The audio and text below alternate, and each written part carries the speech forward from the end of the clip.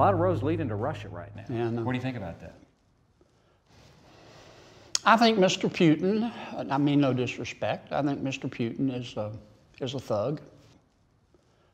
I think trying to reason with him, at least initially, is like trying to hand feed a shark. I think you have to stand up to him. Better put some gloves on, huh? Yeah.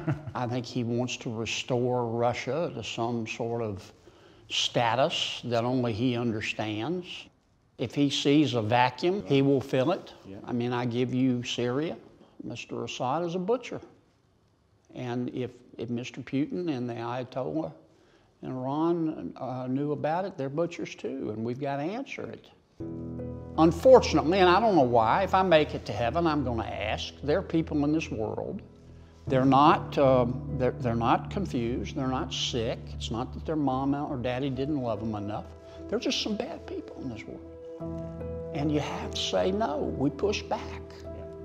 And your friends have got to know they can trust you. We'll stand with them. And your enemies have got to respect you. It's the only way to stay safe in this world. Let me shift gears. The Mueller investigation. This week we saw FBI raid the offices of the president's personal attorney. Your assessment of that situation?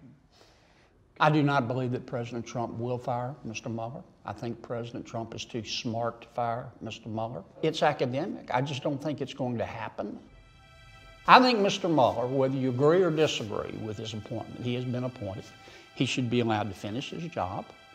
The rule of law should control. I wish he would hurry, but he knows the pace at which he ought to go. He may have to bend some FBI rules, but I want him to report to the American people. I want to say, look, this is what I found. Yeah.